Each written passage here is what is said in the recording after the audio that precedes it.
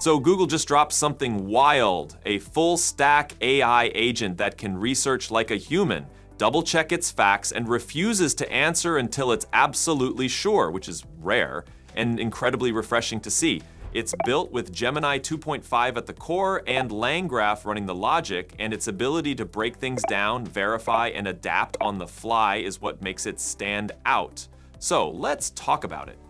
At first glance, this might seem like old news. Haven't models been pulling info from the web for a while now?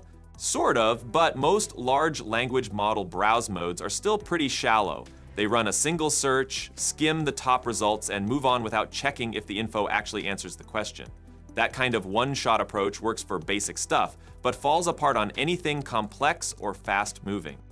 What Google and a swarm of open-source contributors just released takes a very different approach. They combine Gemini 2.5 with LangGraph to build an agent that knows when it doesn't know enough.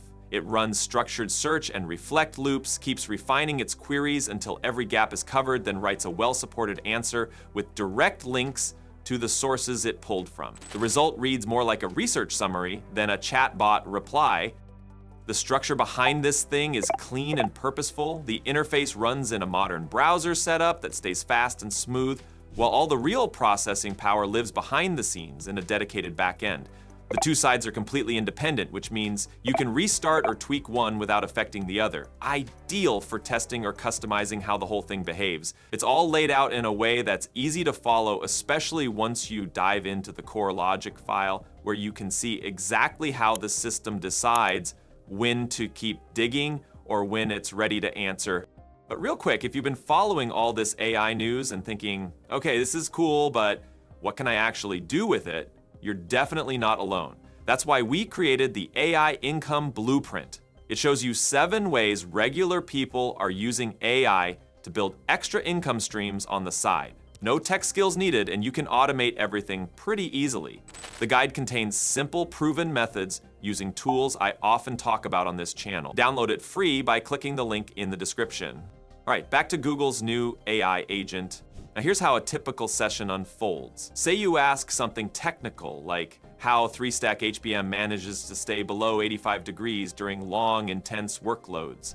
The agent doesn't just respond with whatever's in memory, it first breaks the question down, generates precise search terms, and queries the web. Then it reads through the results, evaluates whether they answer every part of your question, thermal limits, architecture specifics, real-world use cases, and if not, it keeps going. The system is designed to repeat this cycle until it's confident that it has the full context. Only at that point does it put everything together into a complete answer with clickable citations already embedded in the response so you can verify anything instantly.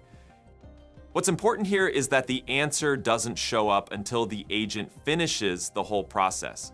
You won't see it typing out incomplete thoughts or rushing to guess. There's a short delay, sure, but the result is a fully formed, well-sourced response that reads like something you'd expect from someone who actually did their homework. That kind of precision is a big deal for researchers, support teams, and anyone working in fields where bad info isn't just annoying, it's expensive.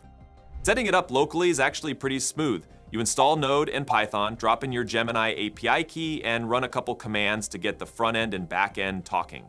Once it's live, the UI loads in your browser, and you can see exactly how the agent processes your questions behind the scenes. If you tweak how it looks or change how it thinks, like adjusting a setting in the graph file, it responds instantly. It's the kind of setup that makes testing and experimenting feel fast, hands-on, and honestly addictive. Now, deployment. When you're ready to go live, the entire front end and back end run together under one roof, so there's no need to juggle separate servers. Redis takes care of live updates behind the scenes, keeping things fast and responsive, while Postgres tracks everything the agent does, from conversations to memory, making sure nothing gets lost or duplicated. Everything's already bundled into a Docker image that includes all the moving parts, front end, back end, and static files. And then you've got a simple setup file that launches everything with a single command. The brain of the agent, the memory system, and even an optional stats dashboard if you want it. You just paste in your access keys, press start, and your personal AI agent runs locally in your browser. And if you ever want to make it available online, you can easily do that too. Just add some limits so nobody burns through your API usage while you sleep. Developers who care about license restrictions can breathe. It's Apache 2.0. Fork it, remix it, drop it into a paid SaaS, no viral clauses to haunt you. That openness pairs nicely with the region-agnostic design. Whether you're working from North America, Vienna, Bangalore, or Jakarta, all you need is that Gemini key.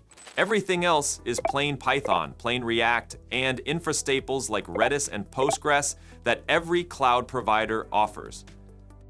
Let's talk about what actually makes this agent feel smart. It's the way LangGraph controls the flow of everything behind the scenes. It works kind of like a decision map where each step, like generating a search, checking results, or deciding what to do next, is a separate block, and you can easily swap in new ones. Want it to check a medical database or run a custom tool before giving you an answer? You can do that with just a couple changes, no need to rebuild the whole system. It's clear, flexible, and reacts instantly when you tweak it, which makes it way more fun to build on.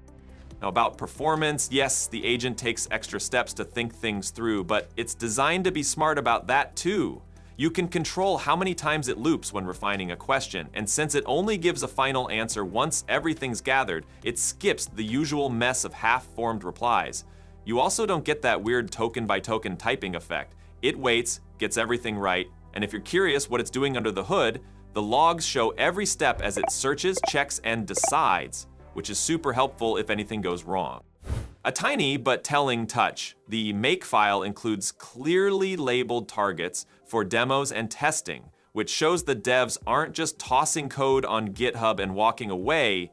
They're building this for real-world use, with ongoing updates, community input, and flexibility in mind. Early contributors include folks from Hugging Face, so you can expect fast iteration, think new connectors for other search APIs, built-in evaluation tools, and possibly a plugin system for more specialized models down the line. Visual polish matters, especially when you're showing off what this thing can do, and the combo of Tailwind and ShadCN really delivers. Thanks to Vite, it strips out anything you're not using, so the final build stays super lightweight. Still, you get everything you'd want: flexible layouts, pop-ups, and a slick dark mode, all controlled with simple class names. For teams that usually spend days arguing over button styles or layout grids, having a clean design system baked in saves a ton of time and keeps everyone focused. Now, during normal use, the backend and front end run on separate addresses while you're testing. But once you switch to the Docker version, everything moves under a single address. If the app suddenly stops working or gives you a blank screen, it's probably just a tiny config setting that needs to be updated so the pieces can talk to each other. It's easy to fix, but good to know up front. What's great is that background tasks don't freeze if you close the tab. Redis handles the real-time streaming, and Postgres remembers the entire session. So you can ask a long research question, close the browser, come back later, and pick up right where you left off. It all just works. And if you ever want to bolt on more advanced memory, like semantic search with embeddings, you can. LangGraph makes that easy to plug in. As for security, it keeps things sane. Keys live in environment variables, not hard-coded in the codebase, so the Gemini and Langsmith API keys stay private. The Docker file expects those values through .env or build.args. Redis and Postgres should always stay behind local or internal addresses, and FastAPI doesn't expose anything it doesn't need to. Nothing fancy, just the right defaults and smart comments already baked into the compose file to guide you.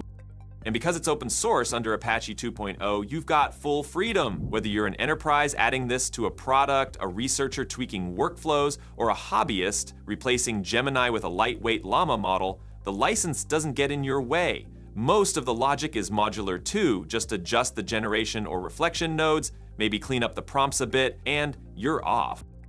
Look, most people still think AI is some distant future, but regular folks are already using it to build income streams quietly, behind the scenes. If you want to see how they're doing it without tech skills or quitting their job, download the AI Income Blueprint. It's totally free, the link's in the description, but it won't stay free forever. One last note, it's built for Python 3.8 by default, but everything works fine on newer versions like 3.12. The codebase already uses type hints and modern syntax. And FastAPI supports async routes. The only thing running sync for now is the search API calls, but you could easily switch those to async and get better performance if you're running multiple threads or jobs in parallel. And here's the real difference. You can ask it something super specific or kind of obscure, stuff that would usually confuse a regular chatbot, and it doesn't just make something up. Instead, it actually goes out, digs through real sources like official docs and forums, and gives you answers you can trust, with links to prove it. No guessing, no fluff, just solid info like you're getting help from someone who actually knows how to do proper research. So now I want to know, do you think AI agents like this are the future of online research, or is it still too early to trust them? Drop your thoughts in the comments, and if you liked this breakdown, hit that subscribe button, give it a like, and thanks for watching. Catch you in the next one.